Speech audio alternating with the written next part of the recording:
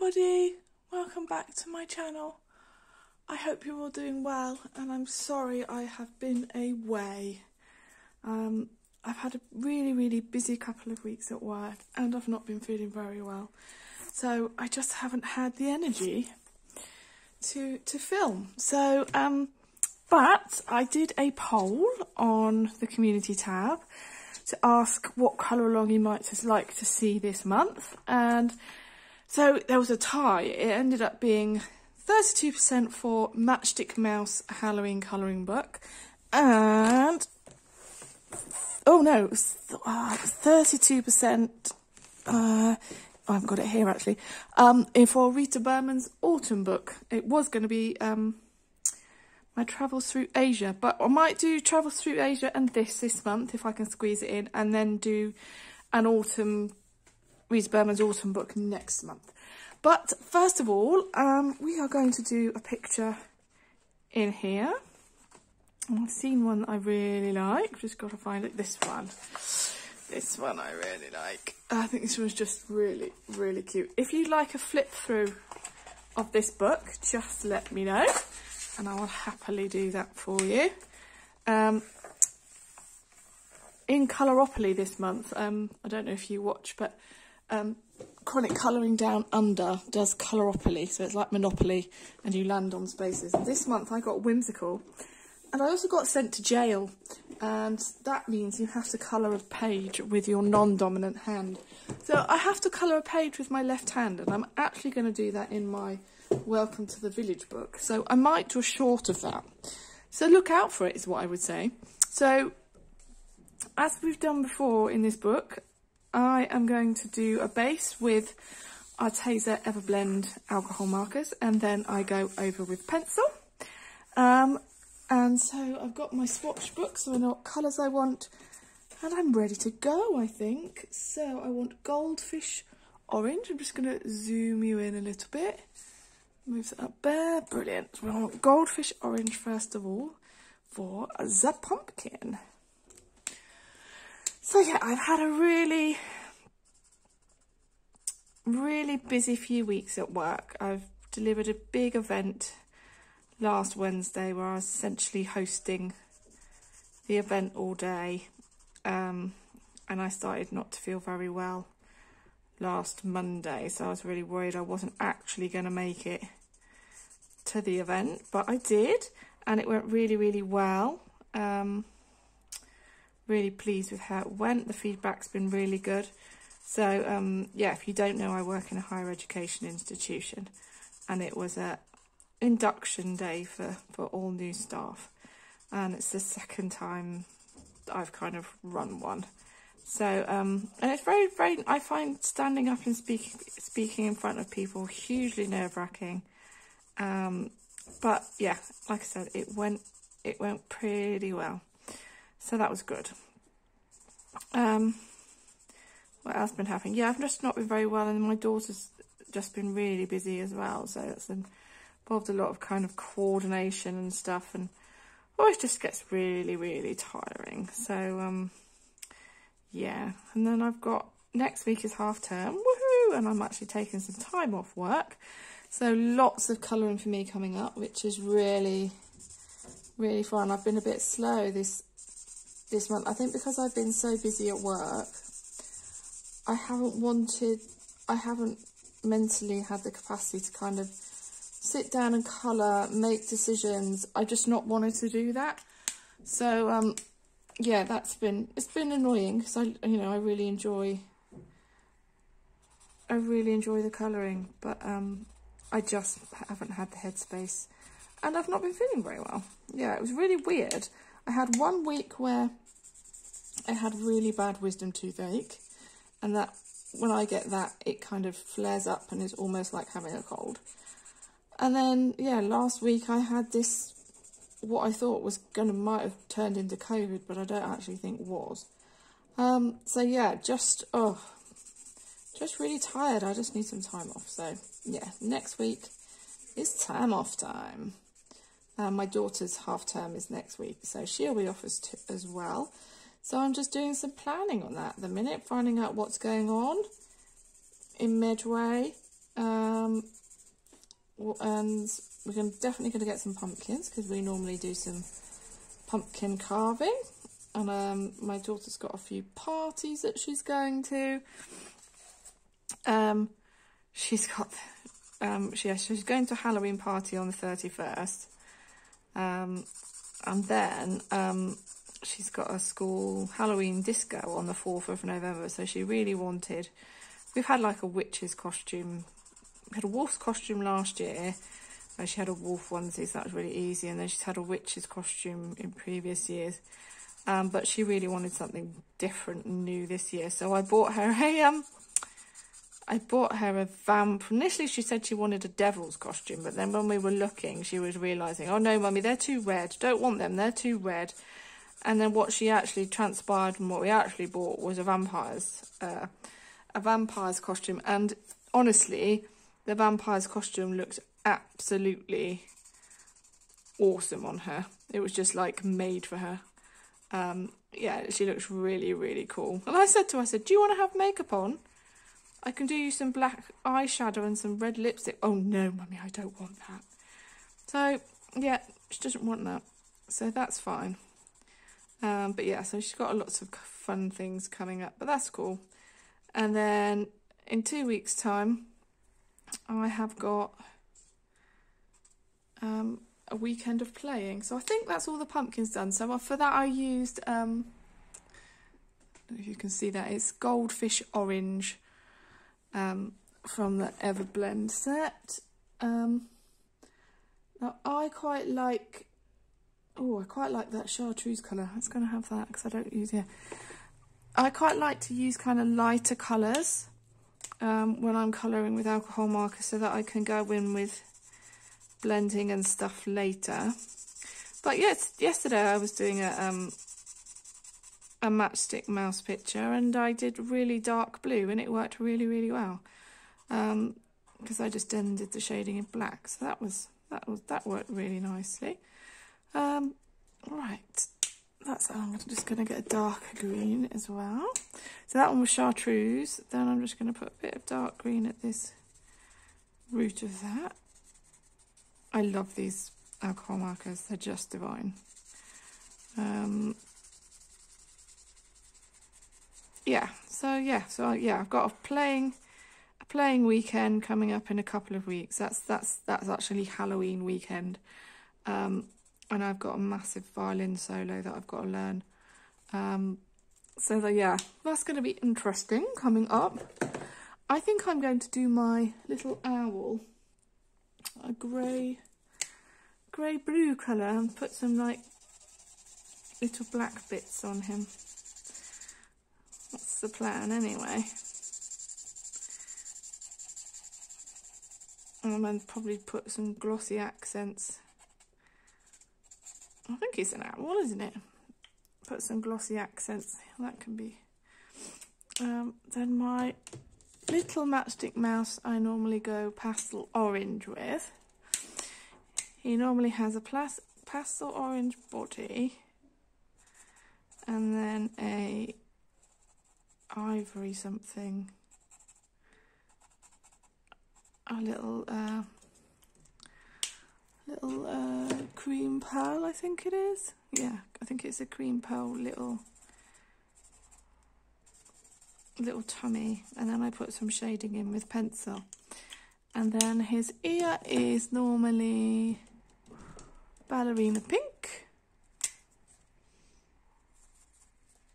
And then what colour? And I normally switch his little hats up. So today he's going to have a red. He's going to have a red hat. It's just a she, isn't it? I got told it's a she and it's a witch. So she's going to have a red hat today. So yeah, so I'm doing a big violin solo. So I've got lots of practice that I've got to do in the evenings in the next few weeks. I'm not sure I'm going to get all this done in one video. I thought I might, but there's lots of little elements to this. All I've got to do is her feet. Oh, it's a cute little house that this little mouse has got. There we go. Right then, so we need to do some leaves.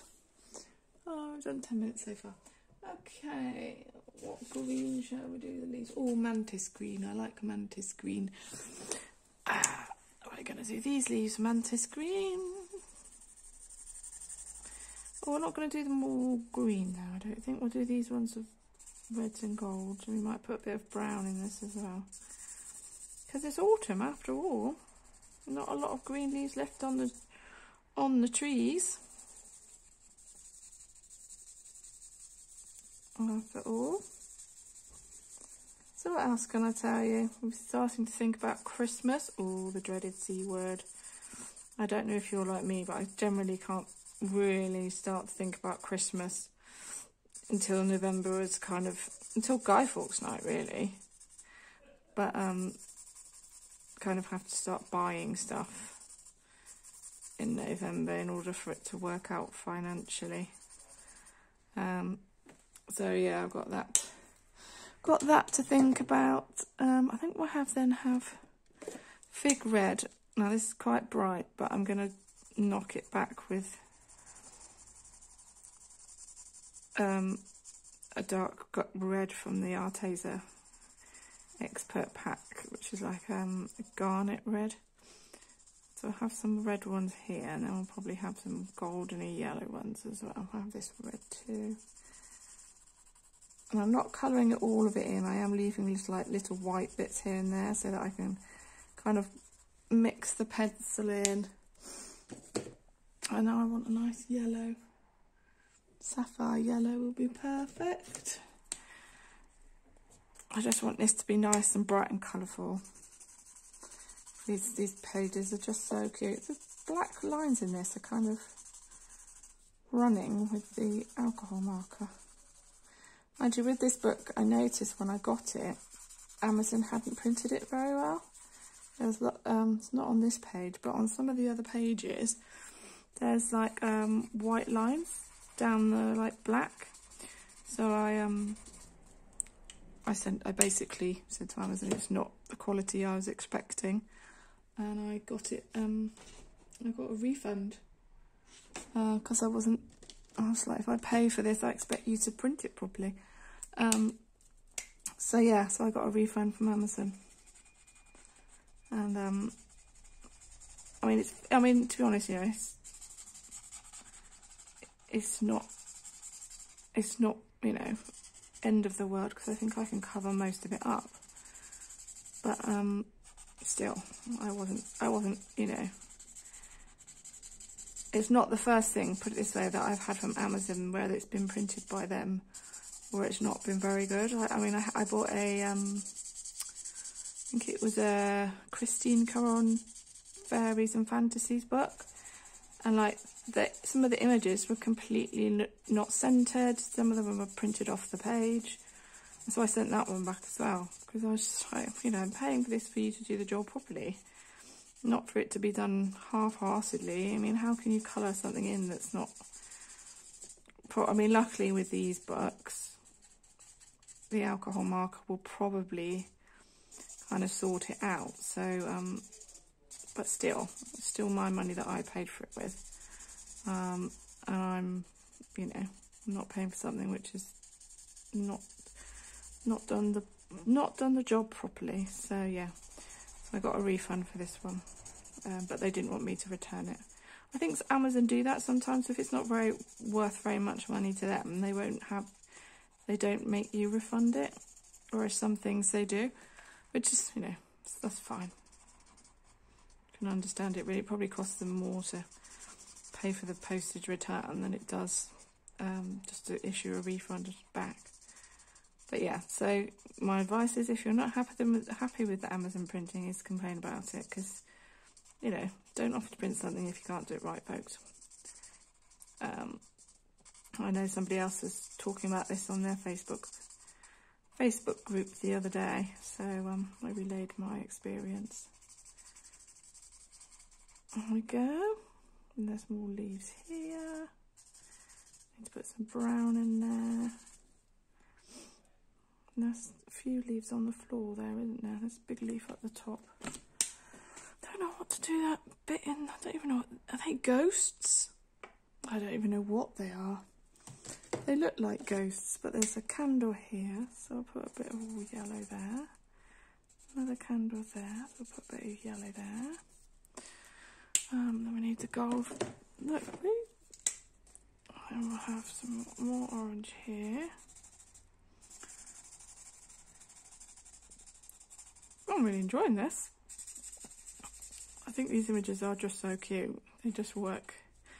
I don't know if that would be darker brown or something. I'm not sure. So I think I'm going to do this a sandy colour. And then I can do with that what I will after. And then I need to work out what I'm going to do with the worm. And looks like it's a centipede of some description. Oh, look, there's a ladybug there too. 2 ladybugs. And a beetle. Oh, it's so cute. I hadn't noticed all these little animals on the floor. But they're very, very cute. So that's like a sandy floor. It's a pale sand floor. And then we'll colour in the ladybug.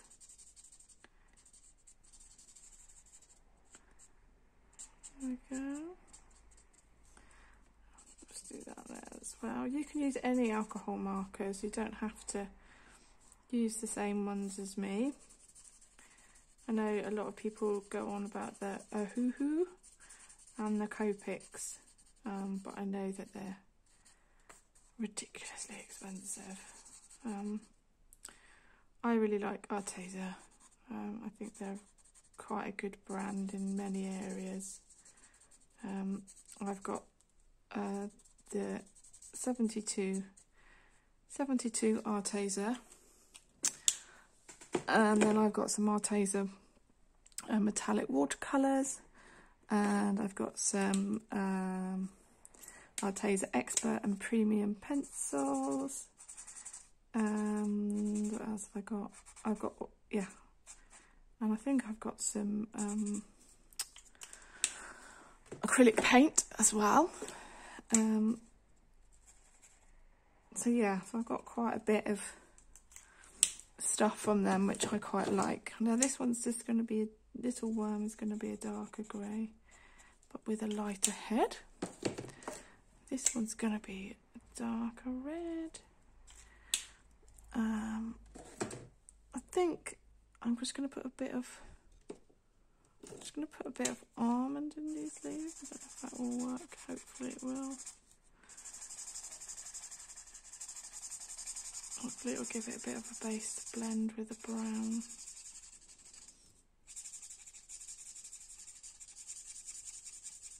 There we go.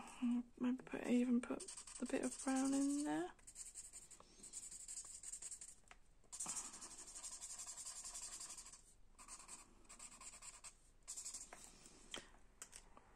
Can't work out what I might put those bits of darker brown in the pumpkin. Here, can't work out what they are. Could just be a spider's web or something, and these could just be ghosts where the little mouse has decided to decorate it. I don't know. Or I could just do that little bit sparkly. Might do it sparkly, you know. Don't know at the minute. We'll see what happens when we get there. I think I've used this one quite a lot because it's not as juicy. There we go. And then I think I just need to make some of these bits in the pumpkin a bit yellow. As if there's a candle inside. Which of course there might well be, as it's Halloween. Right, I just need to do that big leaf over there. I am actually gonna put a bit of brown on the edges of the leaves, as if they're turning colour with autumn. That's better than just making them all green, which is not realistic in my view for this time of year. A lot of the trees around where I am at the moment are just, oh, they're such amazing colours. I feel so privileged to live in a country and see all the changes with the seasons. It really is amazing. There we go.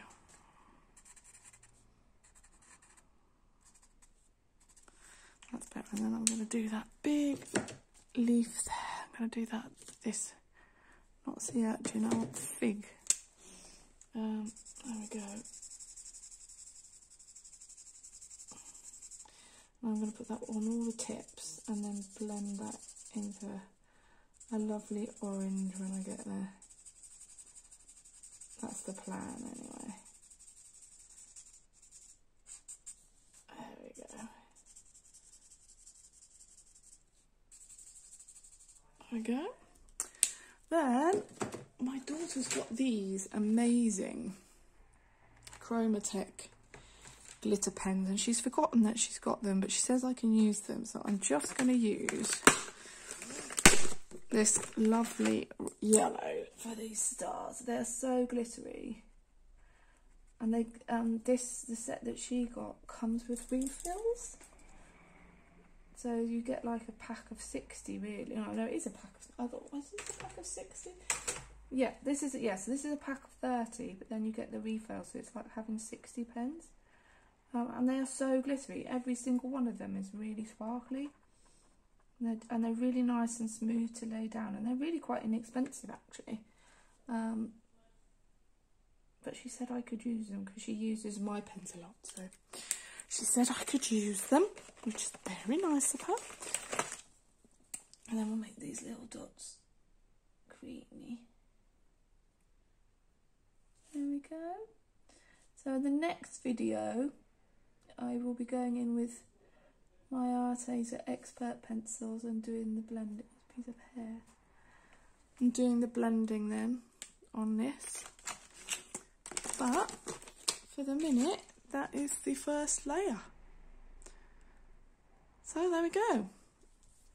I hope you enjoyed that and my silly chatting, and I will see you again later this week. Bye!